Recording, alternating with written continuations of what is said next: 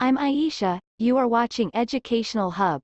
A conceptual framework ensures that the concepts of your study are organized and presented in a simple and comprehensive manner.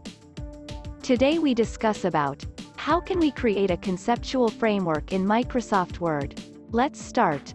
First, click the Insert tab and select Shapes. You will see a wide range of shapes to choose from.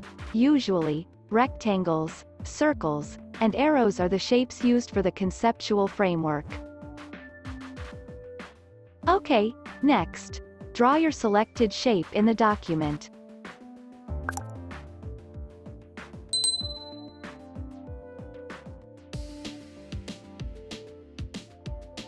Okay, right.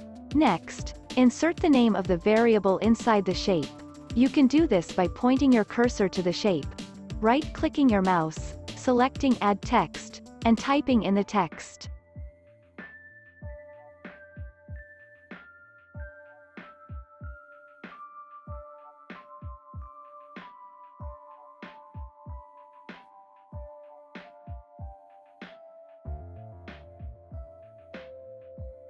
Now, repeat the same process for the remaining variables of your study.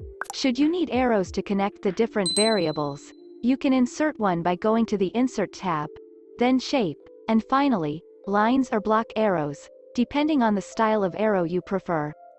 For example, the research topic is hypoglycemic ability of Gabi, Colocasia esculenta, leaf extract in the blood glucose level of Swiss mice. Presents the conceptual framework of the study. The quantity of Gabi leaf extract is the independent variable while the blood glucose level of the Swiss mice is the dependent variable of the study. Through the empirical evidence and statistical analysis presented in this study, a direct relationship between these variables is established. Thank you for watching.